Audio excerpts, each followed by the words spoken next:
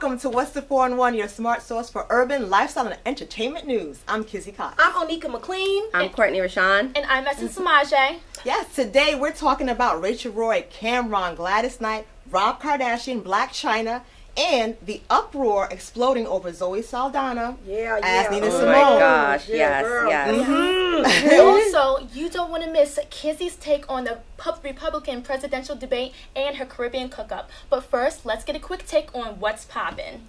Well, you know, designer Rachel Roy announced that she's launching Rachel Roy, the Curvy Collection, which is for women's sizes 14W to 24W. So she's tapping into the $27.5 billion market With of the big girls. Wow. Yes, the big girls are getting styled up by Rachel Roy.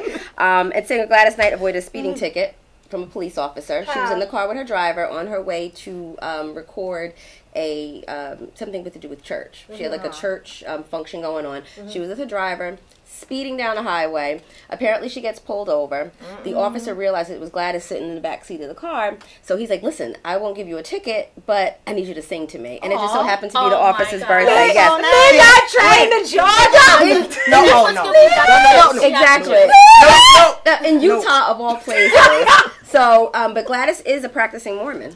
Which was my surprise. Really? I had no idea. Yes, she's a practicing Mormon. So that's what she was doing in Utah. So they got off with a ticket, and the officer let them go. And he was just so happy that Gladys could sing "Happy Birthday" to him because it happened to be his birthday. So he got a treat. She's not taken to Georgia. I don't know what she sang, but she sang Happy something. Birthday. You Probably happy birthday to you. No, she had to sing. All that midnight train. Georgia. No. Okay, sorry. No. That's right. Anyway, moving right along. Rapper Cameron, y'all know who Killer Cam is. Killer Cam in the house. Yeah, dust him off. He's not cute. Dust him off. He's not dusty. No, Cameron's he's cute. He's He's cute, but I mean, dust him off. Like, what has he been in for the past 10 years? Representing for the light skinned brothers. Exactly. Well, Light skinned drug dealers from back in the day. Rico Suave. Speaking of drug dealing, Cameron announced with Reebok that he's a new special edition sneaker called Purple Haze. Oh, That's right. right. That's weed, right? Yes, it is. Well, it's Not that I know anything about that. I can't with you guys. Well, it's titled. It's an ode to his 2004 LP that he had that was titled Purple Haze, and the sneaker happens to be bright purple with a pink insole. He loves pink fur back like I love that photo shoot he did with the pink fur, the glasses, everything. Yeah. See, that's the thing with him now. Since he's not doing music, it's all about the endorsements that he gets. Absolutely. That's where he gets most of his income from. So Cameron is making money? Doing deals on the side. Apparently, Well, he just got the deal with Reebok, and apparently he's releasing another album called Purple Haze 2, and he has a web series called The Giles Investigation that document his days of being a alleged drug dealer. So that's interesting. Alleged drug dealer. Yeah, oh wait, that's not. That's not even the half. Okay. Now in Kardashian news, Rob Kardashian is all over social media posting and professing his love for Blac Chyna, and he even said that he would disown his family if they continue to disapprove of his relationship. So he's like, listen, family, I love this woman. I don't care if my little sister's dating her baby daddy. This is the woman that I want to spend the rest of my life with at this point. And he's all over social media. And he's like, and if you guys aren't with the program, then I'm not going to be bothered. I'm going to disown you. So this is the flip of the Kardashian. I mean, it should go the other way around. So it's not the Kardashian cooch. What is that? The Kardashian It has nothing to do with them. It has to do with Blac Chyna living her life. It could go the other way around. Kylie Jenner dating Blac Chyna's baby father. Families might break up, but it's all about getting it together because the baby's not going anywhere. Right. It's a family affair. Right. Okay. We're gonna have a big family reunion. So Kylie's really upset. Is that what's going on? Kylie's upset because it's about Rob Kardashian. No, but I'm asking, like, what is Kylie saying that's making Rob say, I don't care about my family. I love this girl. It's Chris. It's the mother. It's the mom. Yeah, she doesn't like Blac Chyna. It's Kris Jenner. Kris Jenner's just alarmed by the fact that he is dating Blac Chyna and that his little sister is dating, the father of, Blac Chyna's child. So, there are reservations, there are issues. But on the flip side, Kris Jenner is major media, let's do this, let's cause controversy, let's make a buck. Okay. So I think at this point, she's like, you know what, let's just put a spin on it and maybe we can capitalize it, keep you hot in the news and cause a little controversy, and maybe we can make some money off this relationship. So we'll see what happens. And it's funny you mention this, Courtney, because I just saw the other day Blac Chyna asking her followers on Instagram, should I start a show? Would you guys watch if I had a show? Right. So maybe having a show. Yeah, this is all the prelude to something exactly way larger, and I'm sure that everyone's going to cash in. Opening up a back up to Rob, so he's not just doing his stock line, he could do other things. You know, they get endorsements from the shows that they do. They can not have a name for it. What? Once you go black. Oh, you know, once you go black.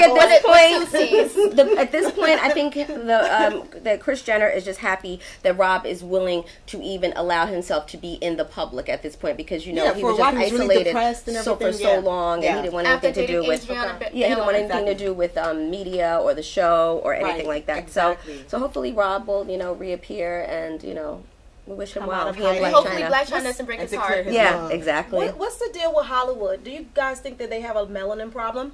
Of course. Melanin problem. You mean like a lack of representation of dark-skinned women in film? Non-white skinned people, period. Yeah, you can see that in Hollywood. Yeah, definitely. Exactly. We'll keep it locked and we'll keep talking about it.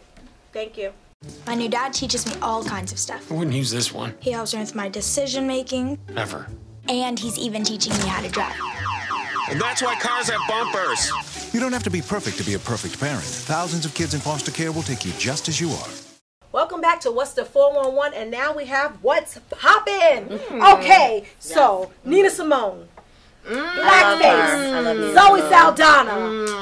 What is going on, people? And she was offered the role and she took it. I mean, that's what's going on. I mean, there's so few roles for black women. Yes. So it's like, she was like, okay, you want me to do it, I'm doing it. I mean, I don't think she took a lot of thought into, oh my God, I'm too light, I don't match this, I don't match that, I'm going to do a part that I was offered. I mean, also, she is African. She identifies as Afro-Latina. Yeah. She's black, and I understand that she's may not be as dark as Nina Simone, but she's an awesome actress. Yeah, she is. So you can't take too much away from her. But I think that what's happening is during the time when Nina Simone was, trying to make her way, it was really that, jigaboo wannabe kind of thing going on, and it just seems so in your face. Oscar so white, light-skinned women were getting so many roles where dark-skinned women were not getting any. So she was an activist. Right, she was an activist, and there's so many darker-skinned girls that people have suggested that, like Viola Davis.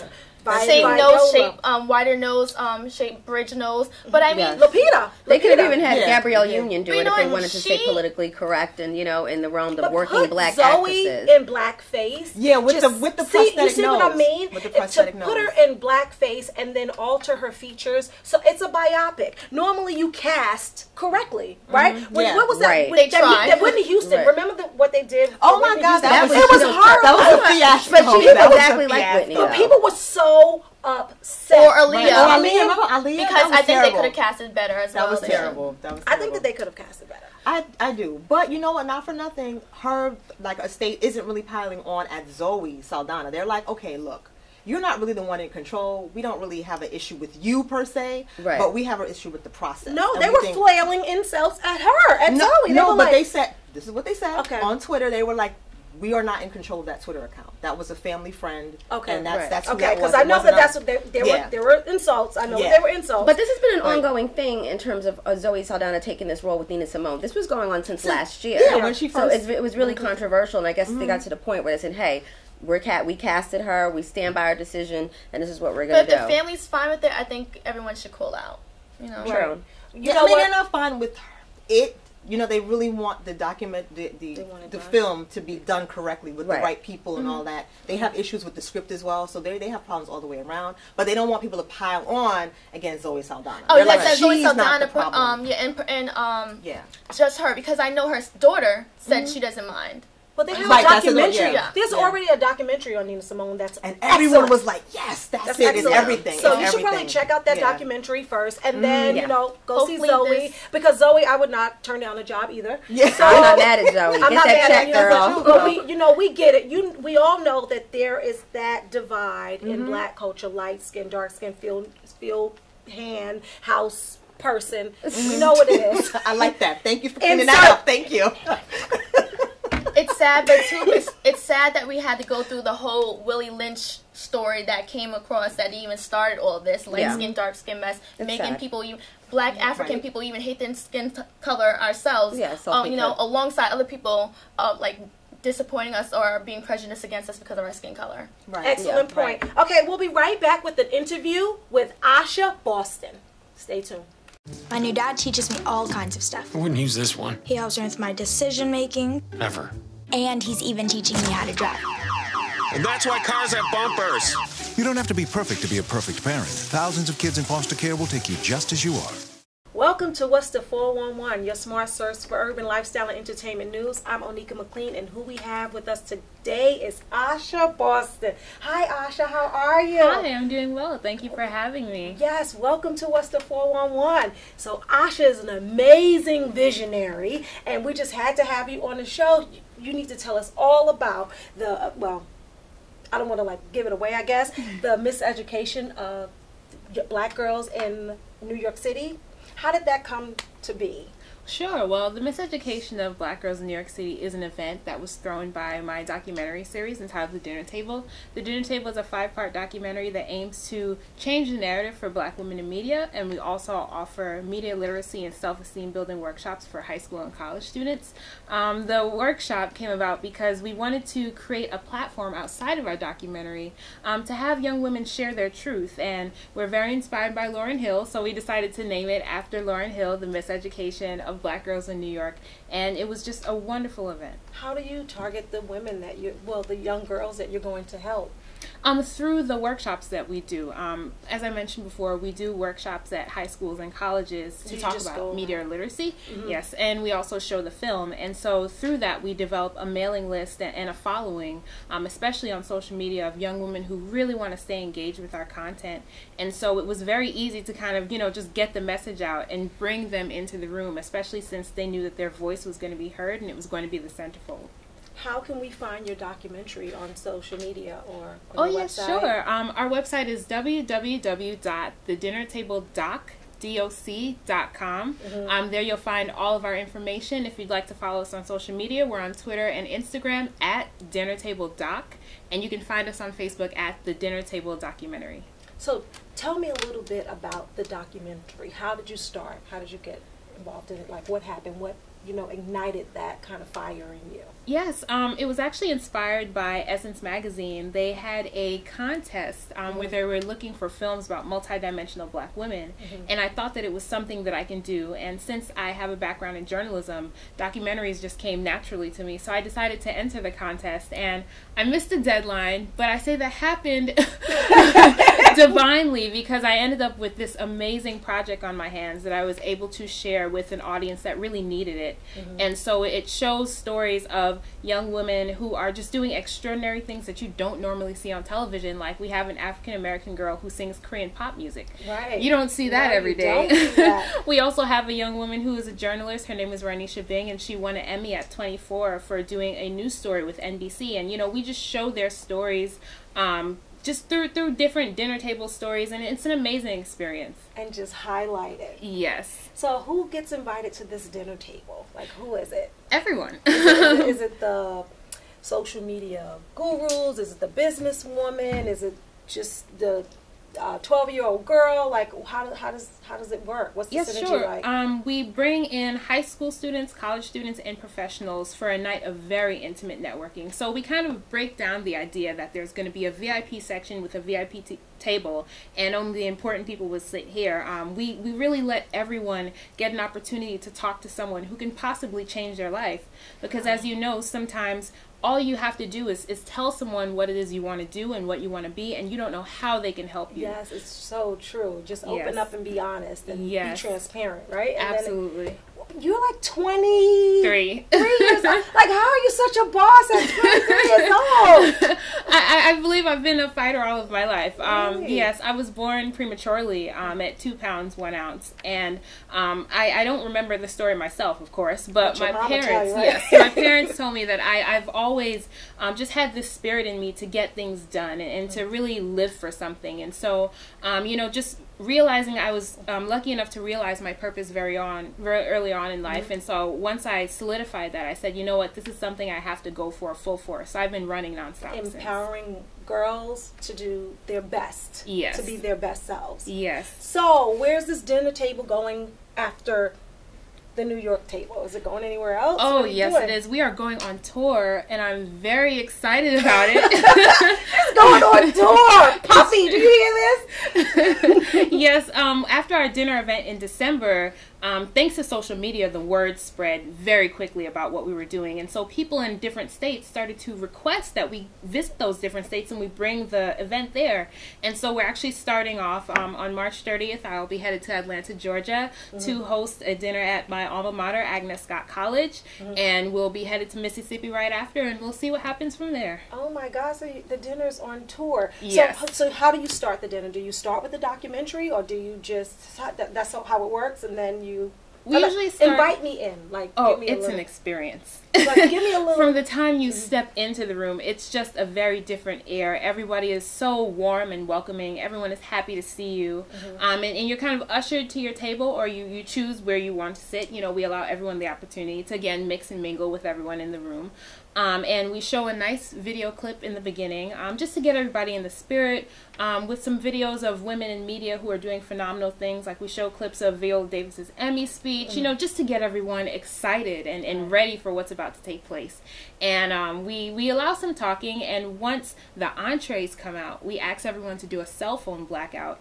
And we really encourage people to connect at the table, because a lot of times we're so connected to our phones, we don't realize the art of conversation and the beauty of conversation. So we usually request people turn off their phones, and if they really don't trust themselves, they can hand it to someone next to them.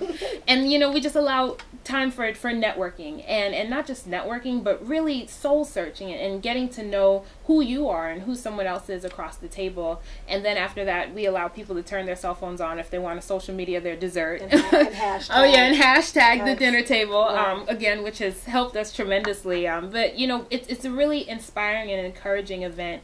Sometimes we'll bring in speakers and we'll honor them with community Shiro awards to show that, you know, no matter where you get in your career, it's very important to turn around and give back and help those coming up behind you.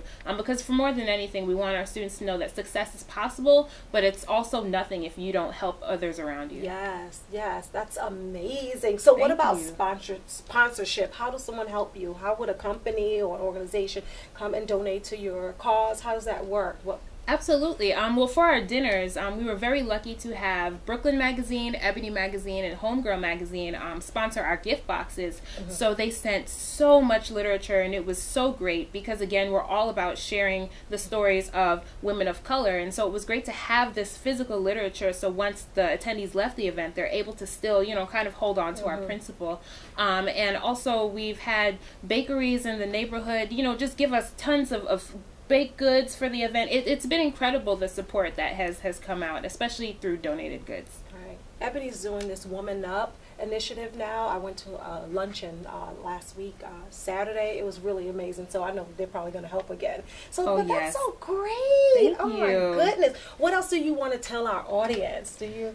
Oh my goodness. Well, if you have, I want to tell you everything. But again, if you have the opportunity to check out the Dinner Table documentary, please visit our website at www.thedinnertabledoc.com. And there you'll just find a portal that will take you into a completely different world of what everybody says now, Black Girl Magic. Black Girl Magic. Black Girl Magic. I mean, Women's History Month. I mean, you're just doing amazing things. I'm just so honored to have had you here. Thank you so much for having me. My new dad teaches me all kinds of stuff. I wouldn't use this one. He helps me with my decision making. Ever. And he's even teaching me how to drive. And that's why cars have bumpers. You don't have to be perfect to be a perfect parent. Thousands of kids in foster care will take you just as you are. The average text takes your eyes off the road for nearly 5 seconds. At highway speeds, that's enough time to travel the length of a football field. Stop the texts, stop the wrecks. Now we have on the carpet, and I hear that Kizzy is piping mad. What's going on, Kizzy? Listen, today I'm calling on the carpet the Republican Party. What's new? Listen. It was inevitable. The whole Republican Party. The whole Republican Party. Not just Donald Trump, because I always... Oh, sorry. Donald Trump, I always call on the carpet. But this week it's the Republican Party. So Donald Trump, you know, he's been leading in all the polls. He's been winning states. He got like 7 out of 11 states, Super Tuesday, Saturday he got stuff. And everybody's like, oh my God. Getting serious, getting real in these streets. Yeah, it really is. How did this happen? You know, the Republican Party stands for, you know, truth, justice, the American way. We're great people. And it's like, wait a minute. Hello. Going back all the way to the 60s when you had the Southern Strategy with Nixon, who was basically like, let's bring all these white racists into the party by, you know, giving them coded language to let you know that, you know, we're for you. They stood for racism, xenophobia, homophobia, sexism, and now all of a sudden they're like, oh my God, Trump, we can't have Trump. Right. I'm like, what? Can I ask you one question? Yes. Does GOP stand for good old party?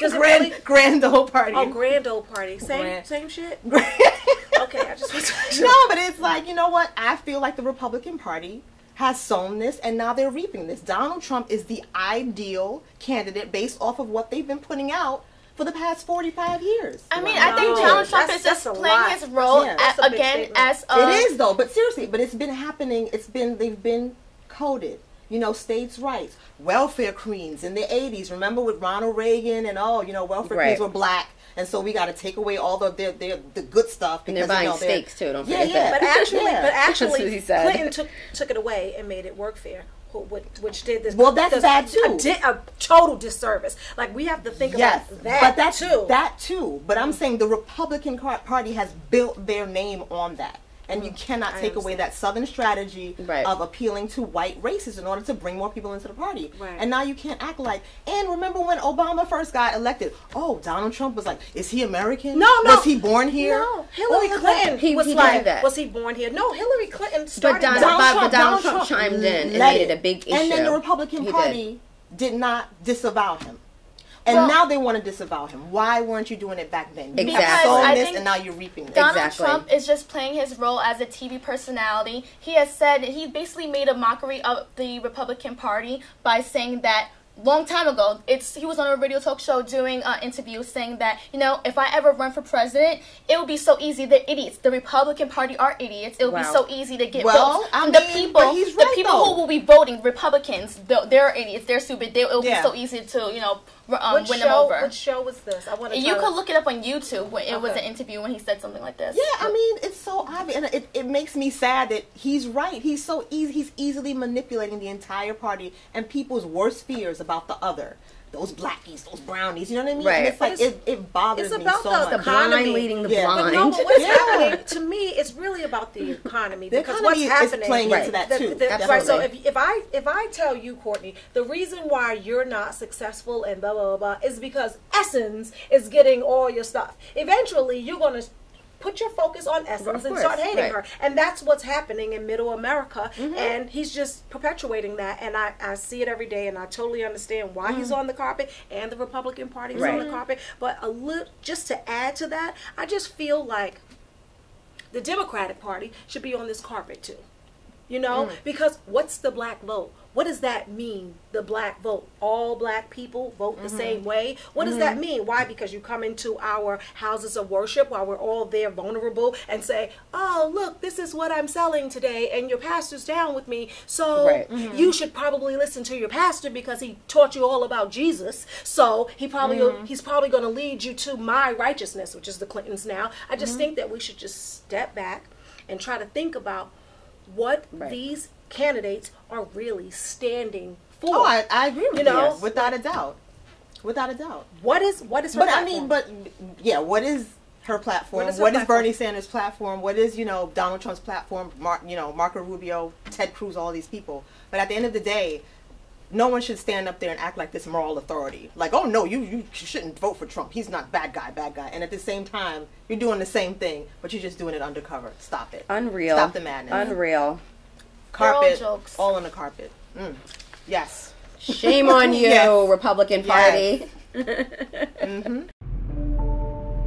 traditional light bulbs actually generate 9 times more heat than light. Switch to energy-saving bulbs. Saving energy saves you money. The average text takes your eyes off the road for nearly 5 seconds. At highway speeds, that's enough time to travel the length of a football field. Stop the texts, stop the wrecks. Welcome back to What's the 411. Now we want to see what Kizzy has in the pot. That was a very, very dramatic intro right there.